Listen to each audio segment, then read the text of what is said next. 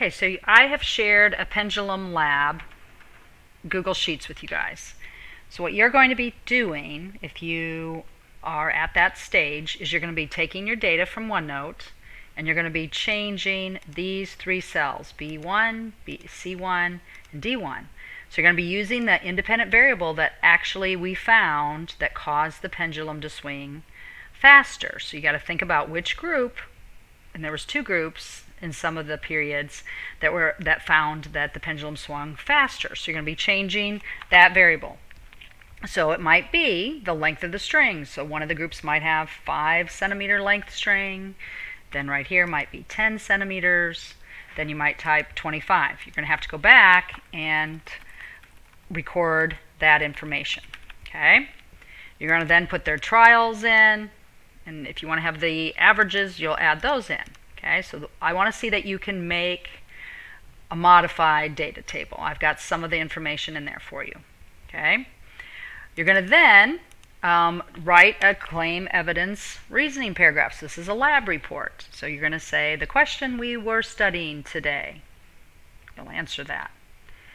Then you'll say we found that the pendulum swung faster when we, and then you're going to complete that sentence. We want to then use the E. What's evidence? You're going to use any of the information from the data table. So when we put it at 5 centimeters, it had this many swings. When we put it at average. When we put it at 15 centimeters, it had this many swings. So I want you to use evidence from the lab. Now you can also, I would love to see that you put the evidence from your group, showing that when you changed the angle, that all 3 times it had an average of around this many swings. Or the mass group. When we changed the mass, we really didn't see much difference. We had about this average number of swings. So that's all the sentences I should see for evidence. And then reasoning, the R is going to come from what is the physics behind that. There were several videos you could have watched to help come up with the scientific reasoning that you found on those videos. So I know that you had written or had watched those videos. So once this is done, and I'm going to be putting some just answers in here just to show you. So these are not the numbers that you want to watch. I'm just putting these in here just so we have something to go by here. And let's just do 5 centimeters, 10 centimeters, 20 centimeters. Okay, so the last thing you need to be able to do is show me that you can make a graph. Remember, you're going to highlight what you want to make a graph with. You're going to go to Insert, Chart. It'll pop up. Now, we don't want it to be on the same sheet as the data table, so we have to go to Move to Own Sheet.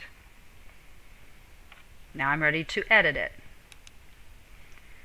So we're going to be using a column chart. So if you don't have that selected on your screen, go and choose a column. We don't want a stacked column. We're just going to go to a regular old column today. We're just starting basic.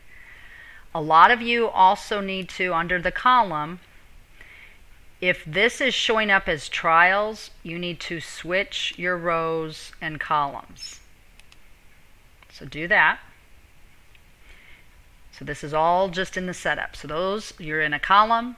Make sure you have your rows and columns. We don't want trials at the bottom. So we want it just like it is right here. You're going to then go to Customize. And this is where we're going to be putting our title up here. We don't want trial 1, trial 2, trial 3. We want that as the title. And the title is going to have to do with, you know, what is this experiment about? What's the scientific question? So I'm not going to give that to you. I want you guys to type that scientific question. Then you're going to be on the horizontal axis. What is, so you're going to change that chart title. So that's the horizontal axis down here. So the trials are measuring different lengths of string. Okay, so that label is there. And then I want a vertical axis title, which is going to be right here. And this is what we were counting. This was our dependent variable. What were we counting here? So you're going to be completing that for me.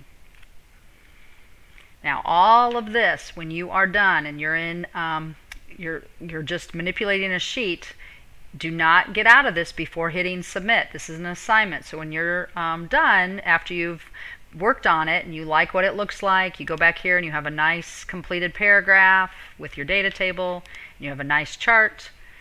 On your screen, you will need to hit submit. Okay? And that will submit that response to me in Canvas. So I hope this has been helpful. If you need to watch it, stop and play as you go. Go over the steps that maybe you have been missing.